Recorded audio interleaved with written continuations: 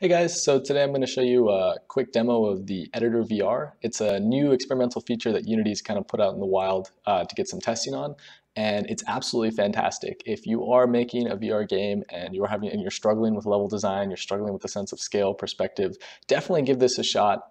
It's a little bit of a process to get installed, but once you do, it's super helpful, and I definitely recommend it, even if you just want to try it out and see if it's something cool. So without further ado, all I've done is I've opened up a new scene. I downloaded a random asset package that I found for free on the asset store, and I made a quick little scene out of it in the actual editor itself. Now that I've done that, I'm going to jump into the editor VR by hitting Window, Editor VR, and then you guys are going to be able to see what I'm seeing through the headset on this screen right here. So I'm just going to go into the headset, and boom. Okay, so right away I can see my touch controllers and these two Unity pop-ups, and I think this is actually really cool. I haven't seen this done as a UI decision, but I think this is awesome. And so obviously this is a little more familiar. So once you click this, you get the actual menu, and this is reminiscent of, I guess, Tilt Brush. I'm sure you guys have played. But so as you can see, we have our, create primitives. We can access the console, hierarchy, inspector, mini world, profiler, and project. I can move around the scene with the thumbsticks. I can actually teleport with B, which is super cool as well, just to give you a sense of perspective. So, I mean, let's just jump into it. So I'm going to hit project. It's going to open up this window. I'm going to go to the nature pack I downloaded, and let's just pick this one right here. And so I just, boom, toss it right there. I can move it around by collecting it, and then with my trigger. You can see this gizmo that pops up, really similar to the transform. It's basically a hodgepodge of all the gizmos that are available with WEQ on your keyboard.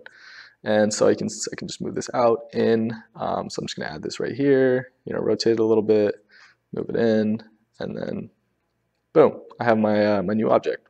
Pretty cool. So obviously this is, if you're a designer, this is awesome. I mean, this is what you've been waiting for a long time, to be able to actually build your Unity scenes in VR, because it sucks to have to, keep checking things every 5 minutes, every time you want to make sure that, your tree is the correct size, or your angle on this flower is correct, things like that. So yeah, so I think the interface is super cool. I like a lot of the design decisions that they've made. The one other thing that I wanted to show you guys really fast was the mini world. So if you haven't seen the video that they did on this earlier, this is super cool. So this pulls out my whole scene, and I can see every single object inside of it. I can go in and I can actually grab each individual object, and I can move them around. My computer might lag a little bit just because I'm recording at the same time as doing this, but what I'm going to do is I'm actually, looks like I selected everything on accident.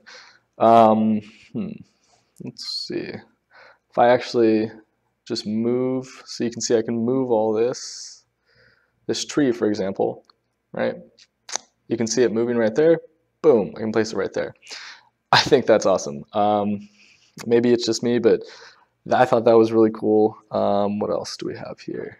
Other than that, I mean, EditorVR for me holds more value as a designer than it does anyone else, because those are the only people that really are concerned with how the actual scene lays out in VR. But nonetheless, I do believe that you should download this and check it out if you have a couple minutes you want to spare.